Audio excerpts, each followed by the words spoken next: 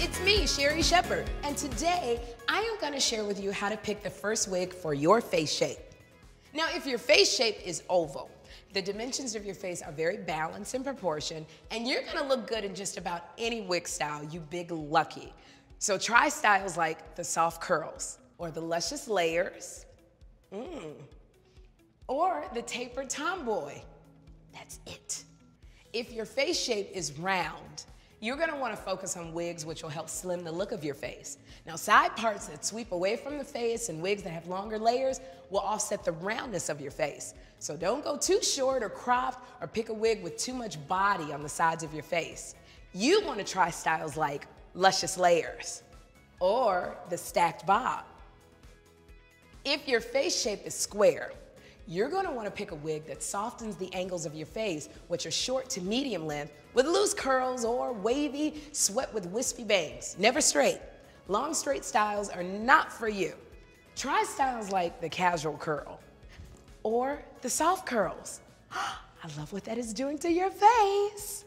If your face is oblong, you want to try and soften the length of your face a little bit by choosing a wig that's short or medium length. Try and pick a wig with layers that are full around the middle of your face. Now, the bangs can sweep across the forehead, and if the wig has waves or curls, it's gonna add a lot of volume. So you would wanna try styles like the texture pixie, the sleek angle, the tapered tomboy, the big wave bob, or the soft curl. I am loving you. If your face is pear-shaped, you're gonna wanna pick wigs that are parted with no bangs to expose the forehead, then have layers just framing the face because they may emphasize the width of the jaw. A wispy bob would be perfect for you. So try styles like the big wave bob. Pull it over, move your head, there you go. Or the luscious layers.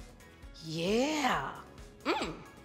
Now, if your face is heart-shaped, oh, love, you're gonna wanna pick longer wigs that are to the chin and below, wigs with cascading curls or layers that start at the chin, then work down towards the shoulders. Now, you wanna avoid wigs that have a lot of height or are teased at the top. So why don't you try styles like the casual curl, the goddess waves, the luscious layers? Yes, that is the look.